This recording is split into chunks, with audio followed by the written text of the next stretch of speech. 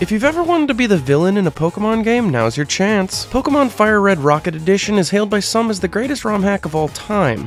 I'm not so sure. In this story, you're a brand new member of Team Rocket, and you get to collect your first Rattata before going on missions to try to steal Pokemon from random people. And that's pretty much how you get Pokemon. The story's actually a bit more complex than that, which is nice. It adds a ton of background information for what a very corrupt Kanto could look like, and that's pretty fun. It highlights corruption at the daycare, and even old Bill is not to be trusted. You can't steal from every trainer, but you can steal a lot of Pokemon, so you can definitely build an interesting team. But you can still steal the Eevee from Celadon, and you can evolve it into whatever you like. You can even steal a bike, which is super clutch. As for the combat, not much to be said, it's pretty standard basic fare. Mechanically, there's not really anything new, but there are some fun side quests, as well as a morality system that makes things interesting, and there's also some fun parallel moments in the FireRed storyline. This is a decent game, but I'm not quite buying the hype. Compared to recent games that I've reviewed like Pokemon Myth and Void, it lacks the world building that is necessary to create the depth for new mechanics. Don't get me wrong, it's a good gimmick, but it's still a gimmick, and the battles are rather simple and boring. The rich backstory that goes parallel with Pokemon FireRed is definitely the best part, and that's why it gets a 7, which is still a pretty good score, even though I'm disappointed. This game's more complicated than usual, but if you'd like to get it yourself, just Google Pokemon FireRed Squirrels.